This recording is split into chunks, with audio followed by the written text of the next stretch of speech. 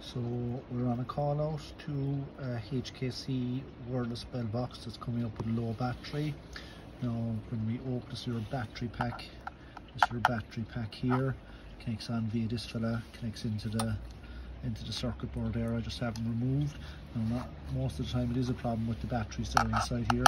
CR123A batteries, 6 batteries. Now when I opened it, I discovered the batteries had been replaced in January this year, and unless you have an awful lot of activations, there's no reason why the batteries would go down. So what I did was, we have a new battery pack here on a stock item, and I put the new battery pack into the old one, and I checked back at the panel and we still have a battery fall. So there's a good chance what could have happened here is, this is an older version, and on the older ones I don't have to show you, but we had a black enclosure, I suppose, this used to go around these leads, and what used to happen is water and insects used to bring in, and insects would bring in their food and their muck and all sorts of thing in there, and to cause the leads to corrode away like that there, and that would result in a problem on the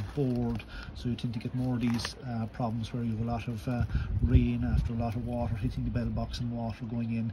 So unfortunately in this case it's not as simple as a battery change. It's going to result in a whole new unit being fitted. We're going to go ahead and fit a complete new wireless panel. You can see here on the newer version of panel, they've changed.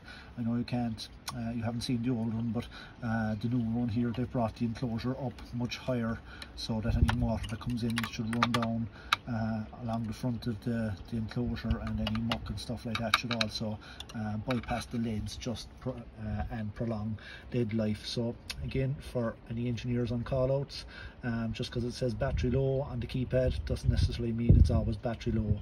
It can be handy to keep a spare bell box on the van. Okay, hope this helps. Bye.